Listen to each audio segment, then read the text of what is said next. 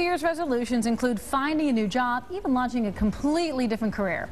So what do you need to know before you even start searching? Cincinnati career coach Dana Glasgo joins us with the answers. Dana, thanks for coming in again. My pleasure. Job market for 2012, how's it looking?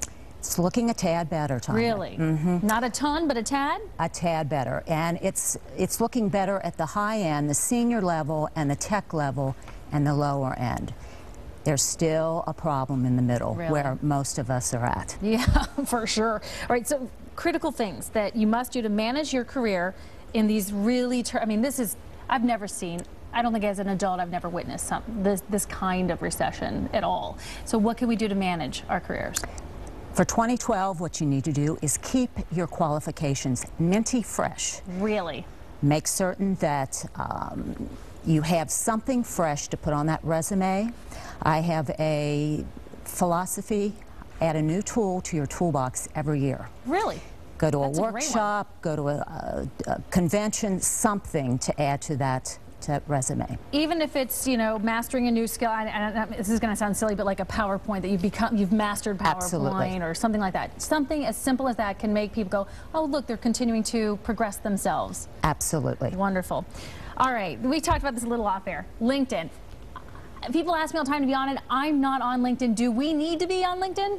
Tanya, for 2012, my advice would be get on LinkedIn. Get on LinkedIn. Okay. It's the business networking tool that most of us are using. There's 120 million users out there. I know I could not do my job without LinkedIn, and I know my clients could not do their job of looking for a job without that tool. Okay, so really you're able then to reach out to people in your network that you create on LinkedIn. Absolutely. And say, hey, look, I'm looking for a job in plastics. Anyone got anything out there? And that's how And it then goes. what you do is you plug in plastics, or you plug in a particular industry that you're going after, and you see who you're connected to.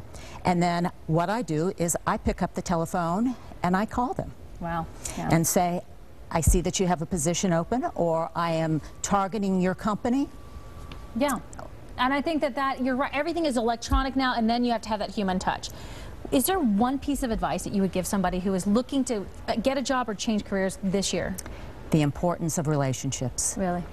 I know. It comes down to that. It really is the human touch. It is the human touch, and it's building, nurturing, developing those relationships. And don't wait until you're in a career jam to start building those. Start building them now. Dana, you have to come in more often. I think people out there right now are going, okay, I got to write that down. And if you are, she's right? I'm gonna be joining LinkedIn later today, so we'll all see you there. Thanks for stopping by. My pleasure. Domestic partners.